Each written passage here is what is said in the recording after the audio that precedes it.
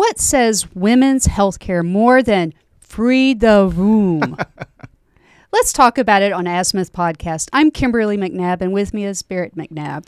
Yeah, this has just been crazy. The articles and the videos and the film coming out of the DNC and the area surrounding the DNC convention right now is absolutely off the hook, off the chain. I mean, this stuff is, you have people that are dressed up in IUD outfits.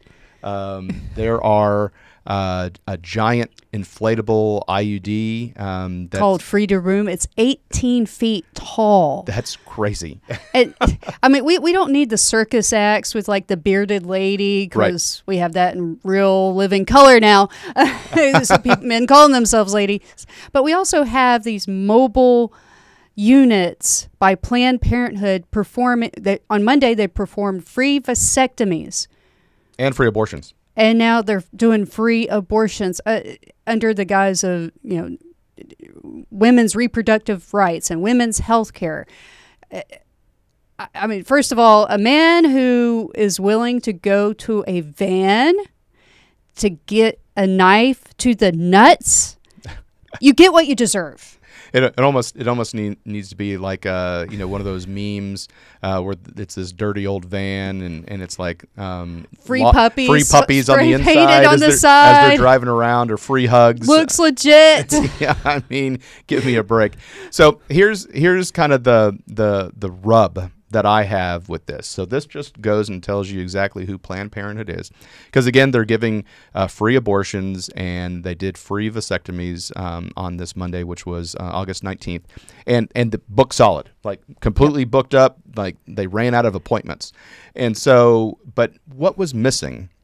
And what was missing was an amazing and awesome opportunity that Planned Parenthood could have done. They could have had an additional trailer that gave prenatal care to low-income women who are currently pregnant. Yeah, because it is supposed to be pro-choice. Yeah, I mean, they're supposed to be for women's health care. And so there are plenty of women that probably can't afford prenatal care. And so they're pregnant, and they're going through their pregnancy, and they're not getting normal, regular ultrasounds. They're not getting prenatal vitamins and things like that. They're just hoping to get through it and that everything's nice and healthy.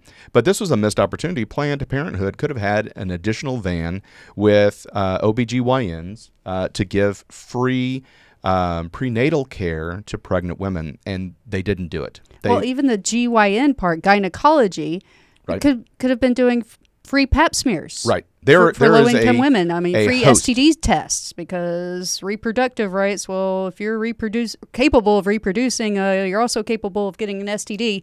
Right. I think Republicans could get on board with that one. Yeah, exactly. So, but that's the whole point I'm trying to make is they focused on one thing. They focused on vasectomies for men, and they focused on giving mobile abortions. And I think this just shows who they are. On what they actually are standing for. They're not for women's health care. It's only a specific segment of women's health care, and it's focused on abortions. Well, to say that Planned Parenthood cares about women's reproductive rights and women's health care, as in the words of Dennis Prager, like saying unions care about workers. Right. Just because you say you do doesn't mean you actually do. That's true. Amazing that you don't mean what you say in the political realm. I'm flabbergasted. I don't. Yeah, exactly. But still, this was a missed opportunity, and there are actually a lot of pro-choice Democrats, and people don't realize that they are. There are pro-choice. Pro-life Democrats that are out there, and they were outraged that this was the focus of Planned Parenthood to do these mobile abortions. First of all, how do you get licensed? I mean, I'm not an expert, but how do you get licensed for mobile medical procedures, which is what this is? I don't know how that happens, but still, it just, again, it goes to show who they are and what they could have done. They could have helped out low-income women get the correct prenatal care, ultrasounds, prenatal vitamins, things like that, and they failed. They failed to do that. Nope. Showing you who they are. Believe them. But, again, to go to this Freda Womb giant IUD, device, just to have the spend the money on that and to have the fanfare of people taking selfies with this thing and everything. I mean, it's just weird. I mean, you want to talk about Tim Walz calling the things that the Republicans do is weird. This is weird. Yeah. I mean, this truly is weird.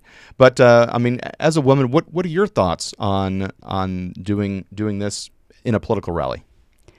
I mean, again, it's just showing you who they are. They don't care about living creatures, they care about living women. They care about having the right to murder a baby.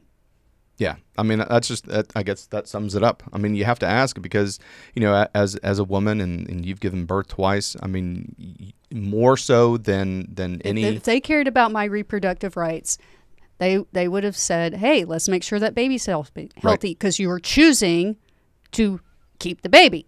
Right. It should work both ways. And in this case, I think they failed. Another case of the Democratic Party being intellectually dishonest. Right. Anyway, we saw this. We wanted to make sure that we brought it to your attention and just give you our opinion on what was a missed opportunity by Planned Parenthood. And so thank you so much for watching Azimuth Podcast. So please stay tuned after these messages.